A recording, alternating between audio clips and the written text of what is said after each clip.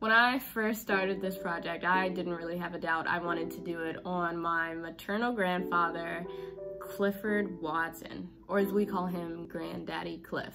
He died before I was born, but I always grew up hearing stories about him, most famously that he showed up to my mom's graduation in an electric blue suit. That's not really relevant. I just think it's relevant. That's not really relevant. I just think it's hilarious. He also started the Paul Robeson Malcolm X Academy in Detroit for young black men. And I remember when I was younger, my mom had this clipping and I would always see it and I would go, one of my family members in a newspaper? Anyways, it was always hard not having him around growing up because I always looked up to his image as this very tell it like it is, no bullshit type of guy, and I always wonder if my life would have turned out differently if he was around. He always called the television the idiot box, so it's kind of ironic that I'm a film major, and he named his school after Malcolm X, who hated the media, so it's also kind of ironic that I run a newspaper. Yeah. What I admire a lot about my granddaddy Cliff is his passion for education and beyond that, just knowledge on a fundamental level. One of the topics I'm most passionate about is racism.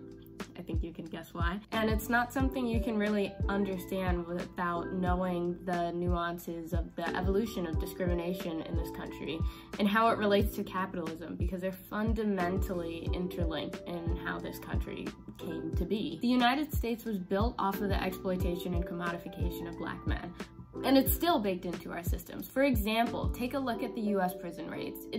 It's a problem that black people compose 13% of the population, and then black men compose 38% of the US prison population. And if you want to throw back the stat that black people commit more crime, find me, because I'm gonna have a good ass time telling you why you're wrong. I think that the guilt complex of the American white man is so profound until when you begin to analyze the real condition of the black man in America, instead of the American white man eliminating the causes that create that condition, he tries to cover it up by accusing his accusers of teaching hate. But actually, they're just exposing him for being responsible for what exists. Another example, take a look at the athletics industrial complex.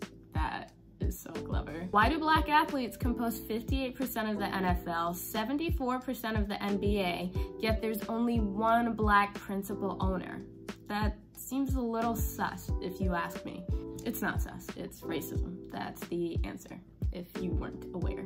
This has roots in black men originally being used as property, forced labor. Slavery's outlawed, you have sharecropping. You have black people systemically kept out of jobs and career paths. And those effects are compounded by redlining. You have a concentration of black people in underprivileged poor communities. Then you have the introduction of crack, the war on drugs, prison industrial complex, school to prison pipeline. Moral of the station, black communities and black people have been disenfranchised and discriminated against for this entire nation's history. Our country is literally built on it. For those without job opportunities, we'll stimulate new opportunities, particularly in the inner cities where they live. For those who've abandoned hope, we'll restore hope and we'll welcome them into a great national crusade to make America great again. And that's why we have the need for institutions like Malcolm X Academy and reparations. But that's another topic for a different day. I think you've had enough of a history lesson already. I wouldn't have been set on this path of understanding the complexities of our nation's history if it wasn't for people that came before me, like my granddaddy Cliff, and people that came before him, his parents, Callie Nelson and Robert Watson. They owned a dry cleaner and built their house in Missouri. Due to systemic racism and discrimination, a lot of black people don't have that privilege that's passed down from generation. It's not generational wealth, but it's something. So Granddaddy Cliff, thank you for helping me be informed and not turn out like Kanye. Slavery for 400 years? For 400 years? That sounds like a choice. I'm just kidding. I am totally a Ye stan. That was literally just an excuse to put him in the video. Americans, and we are still dealing with modern day slavery until we really own our own community, really make Wakanda for real. This is gonna take more than the Jesus chain.